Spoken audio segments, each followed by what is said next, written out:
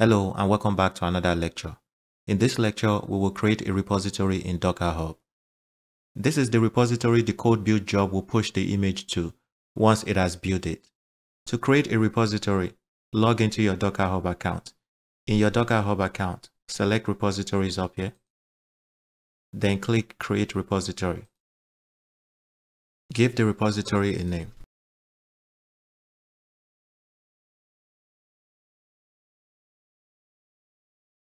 Once you've given the repository a name, under Visibility, select Public and click Create. There you go. This is how you create a repository in Docker Hub. And when the code build job we are going to create later on builds the image, it will push the image into this repository.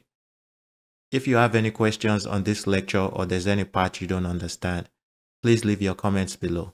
Thank you, and I'll see you in the next lecture. Bye.